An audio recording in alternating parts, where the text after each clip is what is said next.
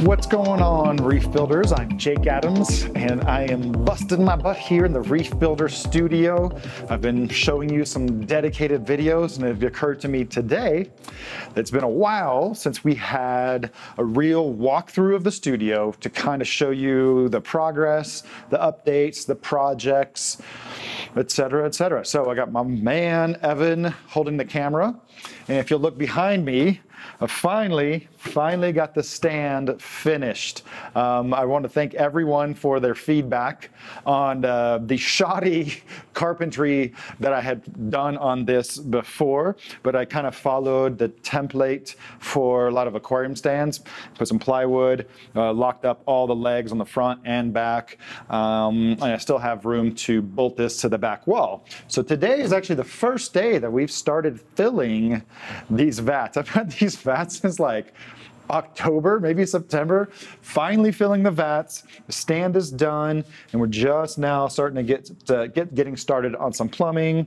We're just going to be draining, gravity feeding from this for now, but eventually this is going to build up into a nice recirculating and pump-fed water distribution system. I think what we'll do is have one that's constantly seawater, and the other one will be fresh water.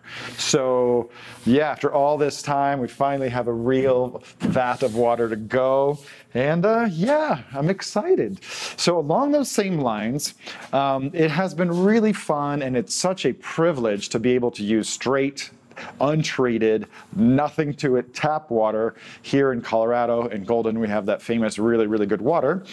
But you know, I have so many reverse osmosis and water purification systems, so we just started dabbling in what we were going to do, because I have like countless canisters. So I really don't believe in stripping everything away from the water just to reconstitute it with everything that you could possibly, that's in the seawater mix. So for starters, I think the standard protocol here is going to be mechanical filtration, a couple carbon blocks. We started out with the DI. This was DI on straight tap, so we were able to watch this change colors like almost before our eyes. So the only thing I really want to take out of the water is silicate. We do have some silicates here in the water from all the rocks and stuff. So I am going to experiment with aluminum oxide, the white beads, GFO is the brown stuff, and also the phosphate absorbing resins, because I know that's really concentrated. So if anybody out there knows what's actually more effective, GFO or aluminum oxide, I kind of would like to know. So this is just the beginnings, the baby steps of our water purification here. I will not be using an RO membrane for the general water, but I am going to set up a separate loop, RO membrane, all the bells and whistles, so we can have some ultra pure water, mostly to use for making our stock solutions. So we got our Brightwell buffer, calcium and magnesium on these cool little dispensers, graduated with a big enough cup, big enough spot here so I can pour it right in. Very nice. So yeah, this is the workshop. It's a little bit messy, but I wanted to keep it real for you guys a little bit so you could see what's happening. Let's take a look at some tanks, shall we? Here is my 5-digit 400-gallon paperweight. We've been coasting on a lot of the other tanks, but the fact that I started putting together a list here of what's going to be needed for this tank means that I'm going to begin to assemble the things required for this tank. The Planet Aquarium 400-gallon, it's got the metal frame, Starfire sides, and PVC bottom. This is going to be super fun, and I hope to get this flowing and some rocks marinating within the next couple months. What do we have? Over here, we've got a pile of brand new products. So this is the Zetlite Lancia 2. We're going to give that some love. MaxSpec Turbine Duo. It's a dual outlet water pump. Got the brand new Vectra L2 here. And I haven't figured out how to do this yet. And I've talked to Ecotech Marine. We're going to have our first giveaway for crossing 50,000 subscribers. I think we're at just shy of 54,000 now, so there's going to be an S1 and an M1 to give away. Sorry.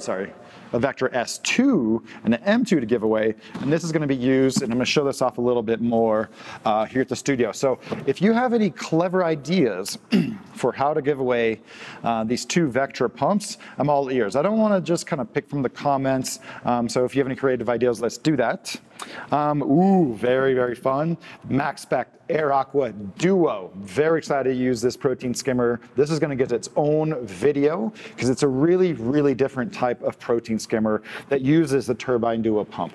That's going to be super fun. And it won't be long before I have two Reef-led 90s to test out. I hope the arms are inside. I've never used them before. I saw them at my local store and they look good. And eventually, we're gonna get more than two of those to put here on the Red Sea Montipore tank. So currently, we're very thrilled with the Acro Optics. The Red Sea lights are gonna go on some of these other tanks here shortly, so I can get a feel for them before I put them on this display. All right, so what's happening with the Montipore tank? Let's bring it around here. And since we're just now getting our vat going, we haven't done any serious water changes on many of the systems at all. So this is ready for a water change. We're getting like cute small amounts of hair algae, like the first tiny bit of hair algae of any of the tanks. And you might notice there's a lot of empty spots. Oh man, we tried so hard. We tried so hard to cleanse everything before it went into this aquarium. But wouldn't you know it, about, what was it, like 6 or 8 weeks after getting this tank started, nudies started showing up. So we've been managing it, we've been removing them.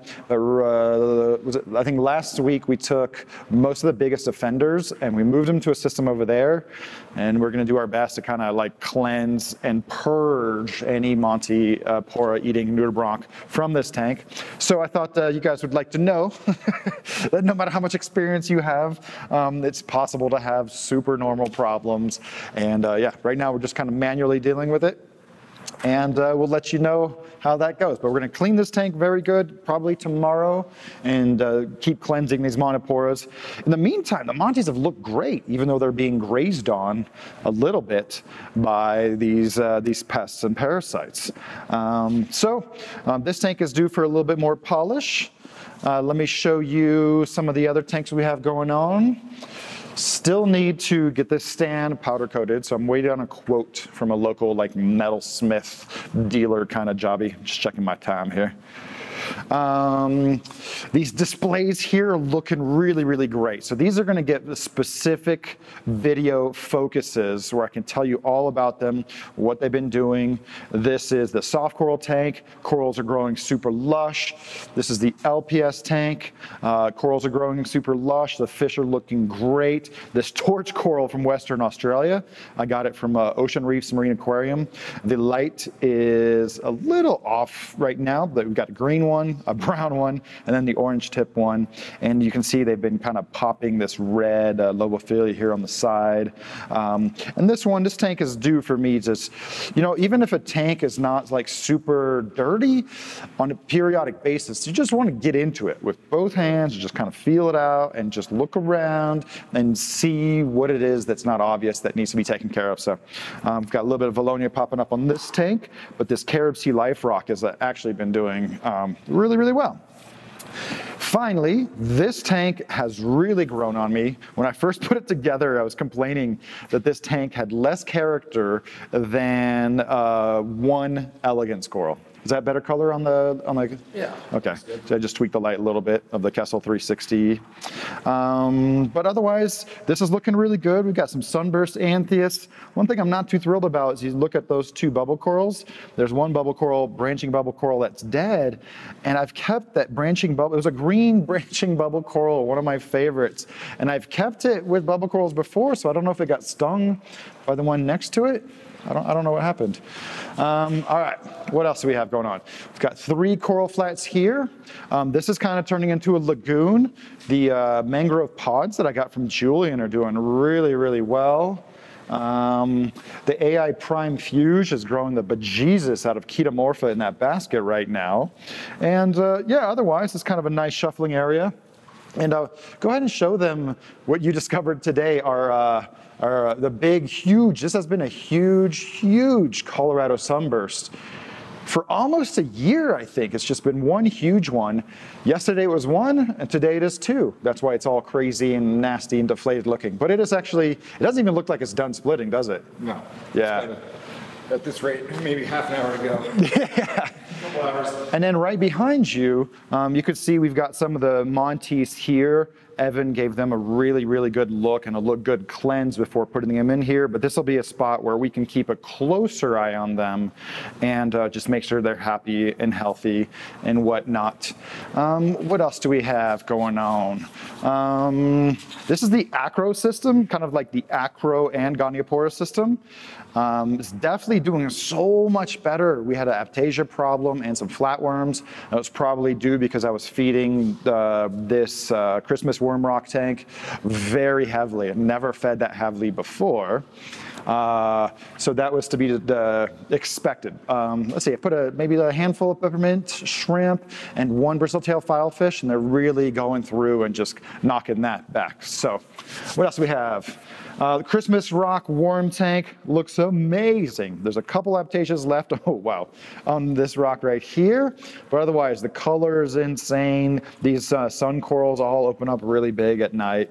So very, very happy with this tank, especially adding the Nero 5 to this tank and the MaxSpec Razor just kind of like doubled the performance of the previous pump and the previous light, and this tank really shows the part. What else do we? Oh, just added these nifty little water level indicators using transparent PVC. Uniseals, man, I'm going to figure out a way to do a video just on uniseals because these things are amazing. So you can see that this one right here is completely full, and down here you can see that it's about halfway. So this is a great way for us to know what the water level is inside these tanks without having to open up the lid at a glance. At a glance, information is like kind of like a big important part of the studio. What else do we have? The quarantine tank, I just did that on the last video. The Vectralis anthias have just started eating flake food, and you guys know how I like my flake food. So we started them on frozen Calanus, then vitamin enriched freeze-dried Calanus, and now they're on like regular small flake. And they're acting like fish, you know, that first feeding of the day, that, you know, kind of begging and stuff. And what's kind of cool is I finally got some Banggai cardinal fish in there, and I'm thinking about doing a video on those because I got them from Petco, and one of them was actually holding babies. So that was super cool. They were good size, like 16 bucks, you know, so to get a pregnant male Banggai cardinal fish, super clean from Petco, was a super nice treat last weekend. Let's see, I think we talked about the flagship reef not too long ago, mostly the Tinker's butterflies.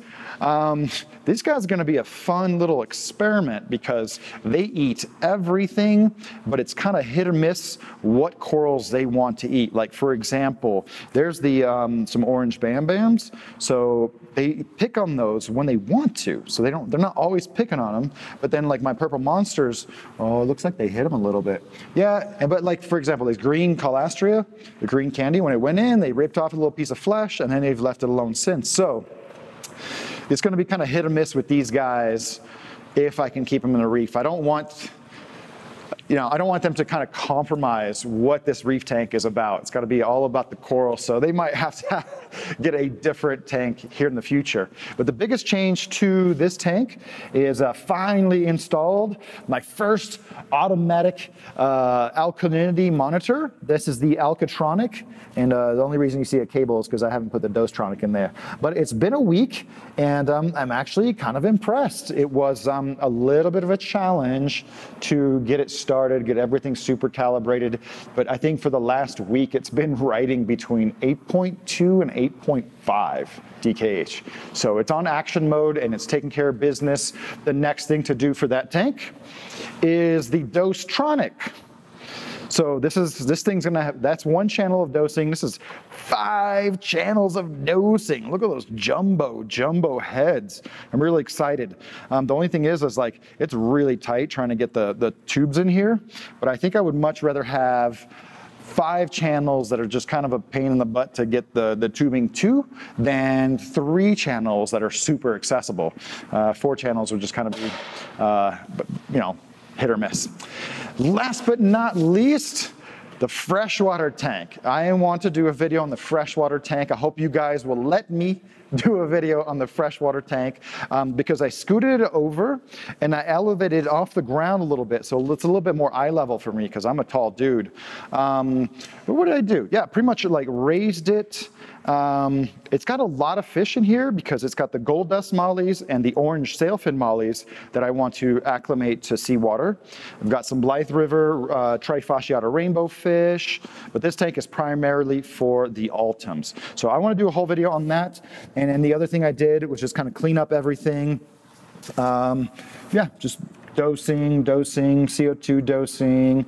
Yeah. Pretty good little dealie here. You can see there's actually a lot of bubbles rising up from the leaves. A surefire sign that this thing is doing well. And actually the plants have exploded in growth over the last couple weeks. So, as you can see, we are staying very busy. We actually kind of have a short list of projects to complete, and then the studio will be like semi-finished as far as like the infrastructure and the foundation of this place. All right, so that is the update on the Reef Builder Studio. Right around the corner from announcing some new merchandise. You guys have been asking for the t-shirts, and I've been just really crossing my T's and dotting my I's to make sure those are gonna come out really great. Got the first sample yesterday. Like I said, stay tuned, subscribe, hit that notification bell, because I'm gonna be giving away a Vectra S2 and M2 very soon, thanks to Ecotech Marine. And yeah, stuff here looking really good. I'm actually having a lot of fun. I think Evan is too. Thanks for tuning in. We'll catch you guys on the next video, the next update, or the next topic. So I hope you guys are doing well, and I'll see you soon.